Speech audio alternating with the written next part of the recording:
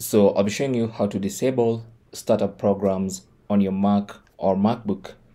Now I'm using a MacBook Air running macOS Ventura as at the time of this recording. Go to the top left corner of your screen and click on the Apple logo and then select System Settings. On the System Setting window, go to General, click on that, and then you should see Login Items.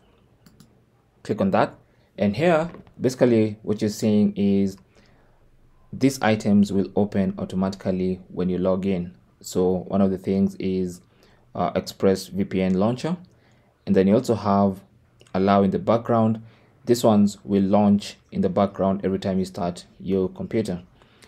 So what you want to do is disable, and even the ones that will launch, you can click on them like this one and remove them from the list like that. Okay, so that's basically how to remove startup programs from starting automatically every time you switch on or log on to your MacBook or Mac. Thanks for watching. Leave your comments and questions down below, and good luck.